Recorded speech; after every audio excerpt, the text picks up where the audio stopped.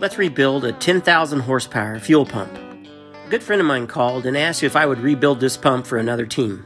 Being as we're not racing at the moment, I said, hell yeah.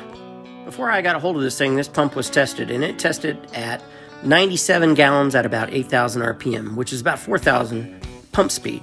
Before I even get started on one of these things, the first thing I do is I zero all my indicators, make sure that everything is precise. Then I rip the manifolds off this, the inlet and the outlet manifolds. Once that's done, I take a quick inspection of what this thing looks like inside. I did see a little rust on this one. This team doesn't get out there that much, so I can see where that could happen. This is my setup for holding the fuel pumps. It's an old extension housing, and I just put that thing right down there on the old granite plate, and it's really nice, and it holds the pump real well. We'll be going through all 4 of these sections. It holds a really tight tolerance. We're going to find out exactly what's wrong with this pump, and we're going to make it bigger and better. Part 2, fuel pump rebuild for a 10,000 horsepower motor. Once I have the pump all taken apart, I do a real good visual inspection. Then I clean up the parts and get them all ready for measuring. You can see this one had some rust on the inside of it, and you can really see it here on these end frames. Then I'll measure the components for each section: gears, housing, and end frame. I'll do this with the height mic, and then I'll also do it with a micrometer. End frame clearance on these is really critical. What happens is it builds pressure on top of the gears. It leaks back down past the side of the gear. That's where the clearance is, and that's when the pump is less than what it's supposed to be. Too tight of a clearance, and you'll mow these gears right into the end plates and ruin these things. Got the first section measured on this thing, and already we have an issue.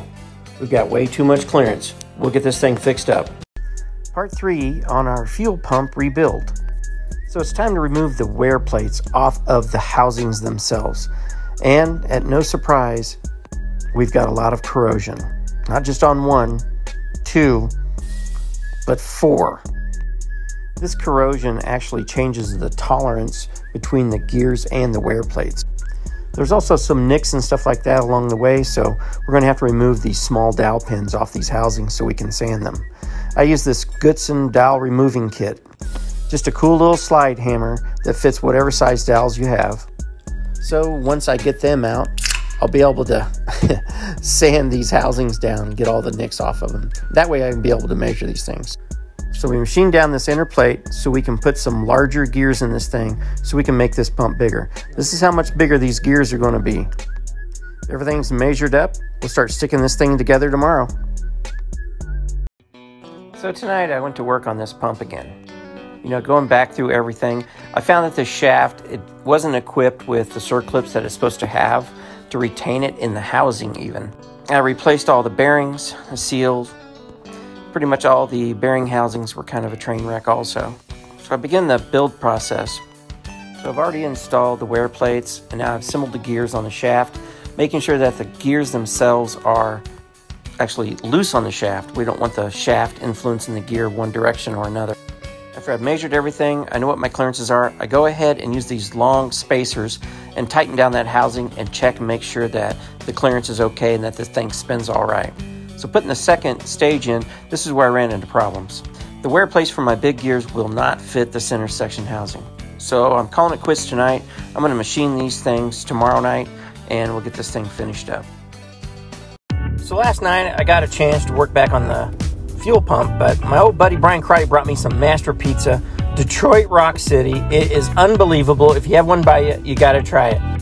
So back to the fuel pump. Last night I couldn't work on it. It was my wife's birthday, so we all went out to the Texas Roadhouse and had us a big steak and a good old time. But I was able to get back on it. Now, when you're talking tenths of thousands, you have to hand sand these end plates. Now, after I put each section together, I'll take it off of the holder here and turn each section every time to make sure that there's not an issue. So I finished up the 4th stage of this pump. I gave her a quick spin over, and it feels really good. So I put the fuel shutoff cable bracket on it and the inlets. I'm taking her over at 8:30 tomorrow morning, and we're going to flow this thing. Stay tuned. Today I'm here at Waterman's in Brownsburg, Indiana. And this is the flow bench that we're going to use today.